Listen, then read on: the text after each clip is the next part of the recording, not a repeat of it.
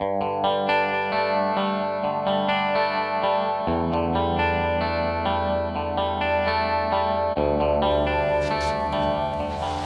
I'm going to be doing this side now. I'm going to be cutting the ridge on this side. I'm going to take a marker just to maybe y'all can see a little bit better. Is that visible from where y'all are at? Should I get closer? Guess I don't need to be asking, because by the time y'all answer, the video will be done. Let's get a little closer here. Okay. I'm going to go through the steps of setting up the ridge reamer. This is a ridge reamer. Bore the ridge. We talked about the ridge. It has a lip up there because the ring does not go all the way up to the top. It stops and goes back down. The reason is the ring is not at the top of the piston. And the piston doesn't always go up to top dead center anyway. It goes up to top dead center, but it's not going to be a zero deck. All that, you know, ask me some questions if you know what, if you don't know what zero deck means. Okay, redundancy, redundancy, redundancy, but I'll keep going, and a lot of people do like that. And let's see if I can't just go ahead. You're not here to see my face. There we go. There we go. Ridge reamer has threads. As you turn it, this moves up. I want to bring it all the way down. There's a slot right here. That's for your finger. Isn't that cool? Back in the day, stuff was made that was really easy, cheesy.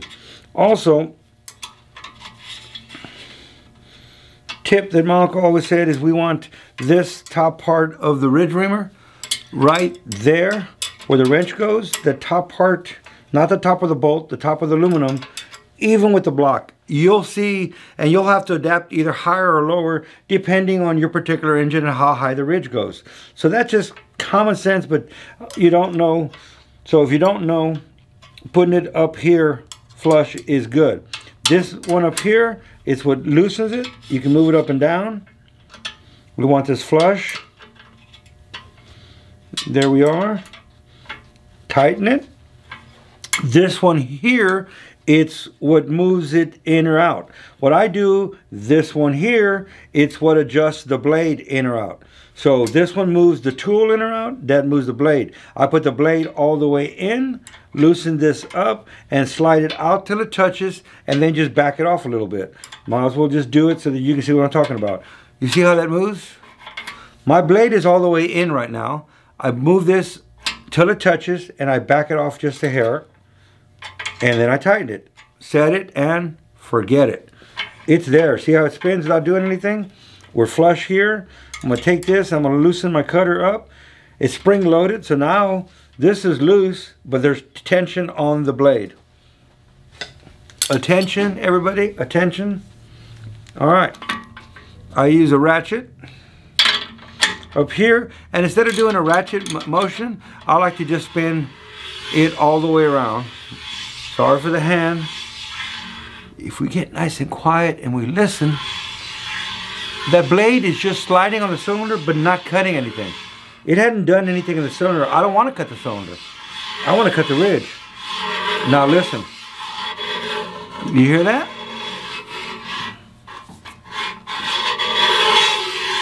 There we go. Can you see?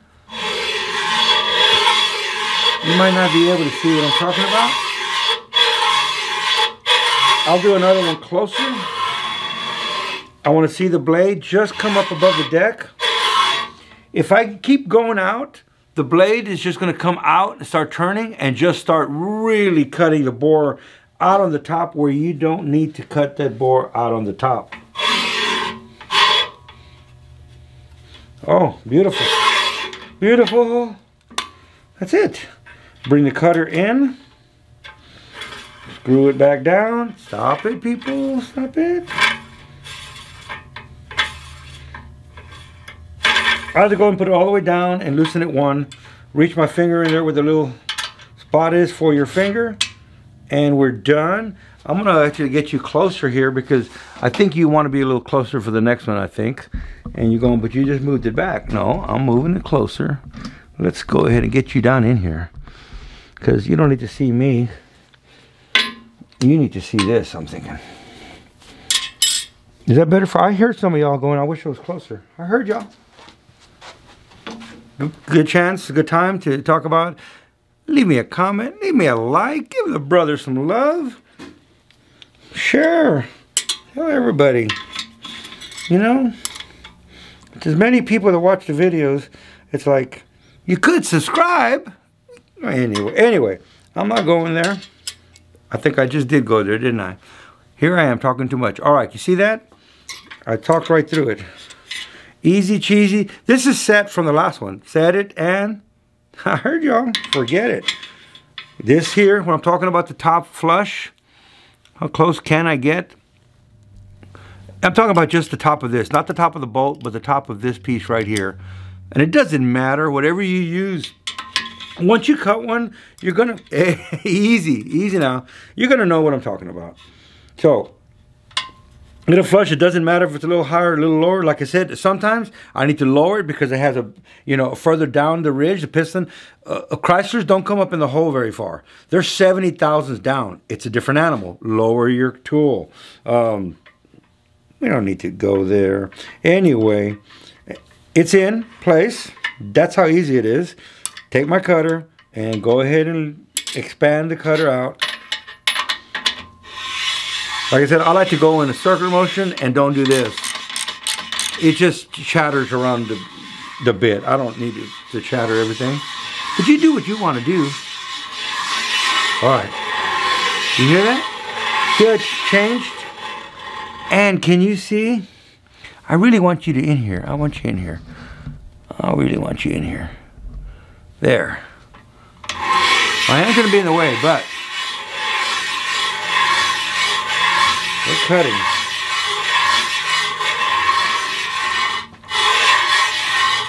Once I see it come all the way up, and the blade is just now coming up to the top, we're done.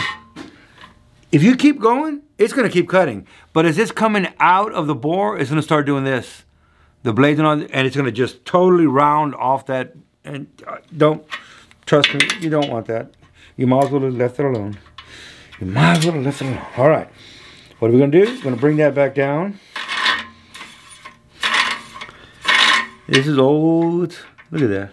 It's older than I am. Actually, I've had it since I was a kid. There's a slot for your finger. Grab it. Move it to the next cylinder. Set your height. You turn this. It expands the fingers just like the Iskandarian tool did. Cutter. Bring it out. You can see here. See that? The shiny? I just cut the ridge. I didn't cut the bore at all. The bore is untouched.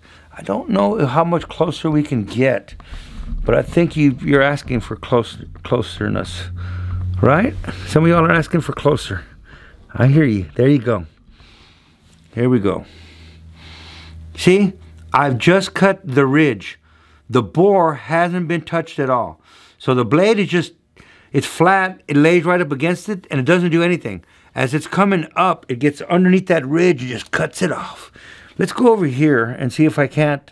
I got 2 more cylinders to try to get y'all a little bit of insight of what's going on. Okay. Tool, expand, it's out, done. My hand's in the way, but it's just the way it is. Huh? I might have to do something happen here. What happened? What happened?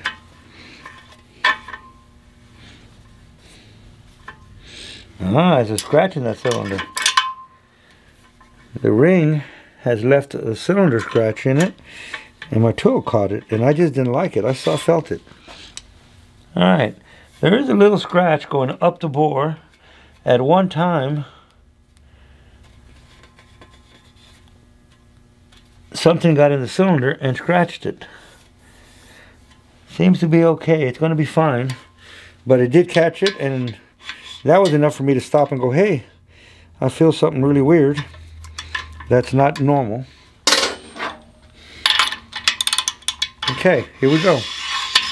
You hear it?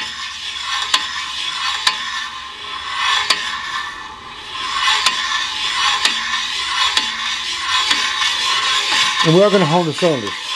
That's why I wanted to cut the ridge first. What you're hearing is that clunk, clunk.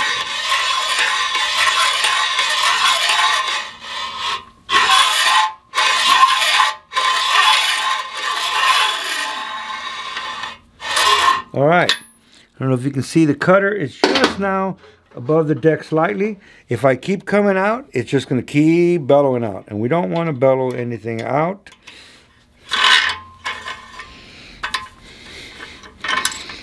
Beautiful. All right, I got one more to go. I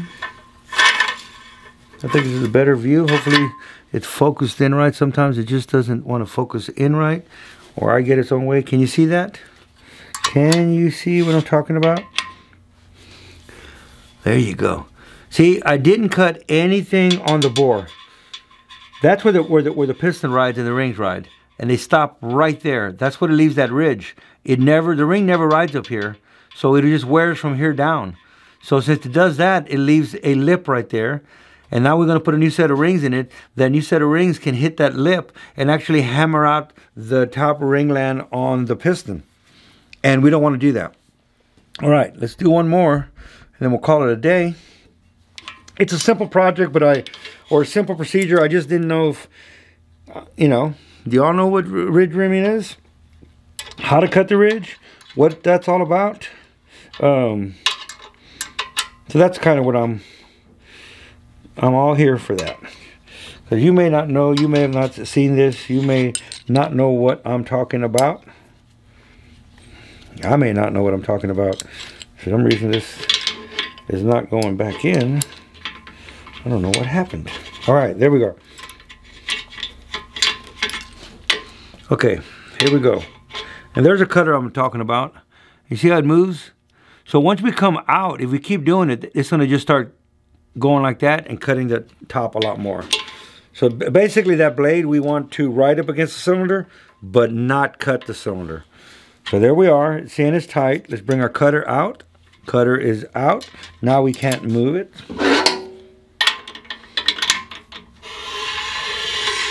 It changes if you listen to it. If I get quiet.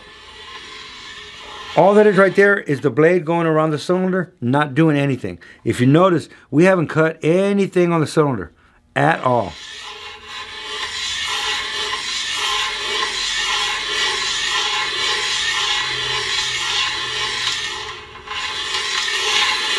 There we go. You hear that?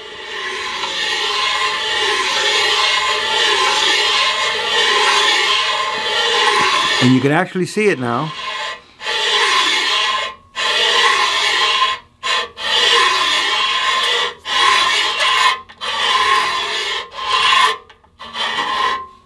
All right. What we're going to do, we're going to bring the cutter in. Turn that down. So next time I use it, it's just not sitting all the way up. It doesn't need to be.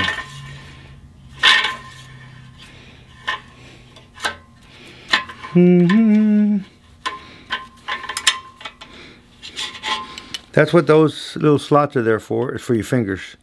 This is made to be used. It's made awesome. Your finger goes right there. And that's what that's for. You line those two up. Finger goes there. Goes in. Tighten. Pop. Cut. Done. Pull it out. It's just real simple. It's simple if you've seen somebody use it. If you've never seen anybody use it, it might not be so simple.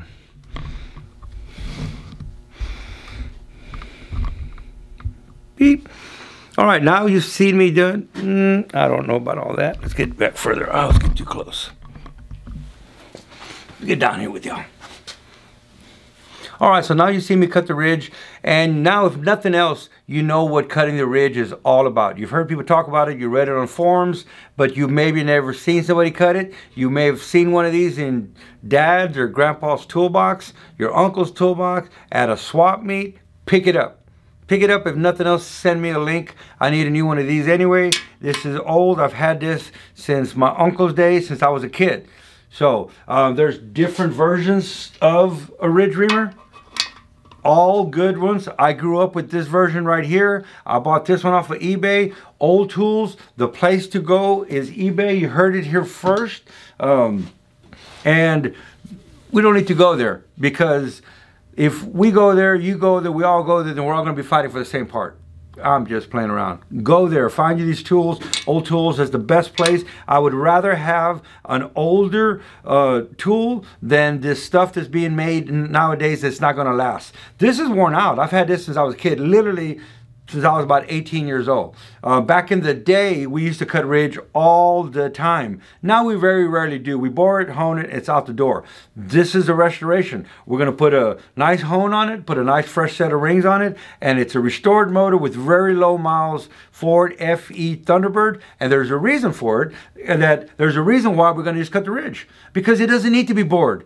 It's going to be perfectly fine. It's going to hold a set of rings, and it's probably going to last another 100,000 miles. It doesn't even have that many miles on it now. It's a low mileage engine, but it did have a ridge, and we get rid of the ridge before we do a hone. Now it's going to go into the hone, that machine right there, and we're going to hone it. We're going to wash it, and we're going to put it together. All right, so it's the end of the day, and because I can tell because my hair starts to move around at the end of the day, I'm going to go home. We're going to finish up. I'm going to wash up, go home, finish up, editing this video, because I haven't got any videos out there in a while. I have a bunch of them. Y'all been asking for them. Anything you want to see, anything that I may have touched base on, I'm sorry, I don't talk slow enough. I wish there was a button you could just slow down and slow me down a little bit. I will try to do that next time. As for me, I'm getting back to work, and we'll see you on the next one.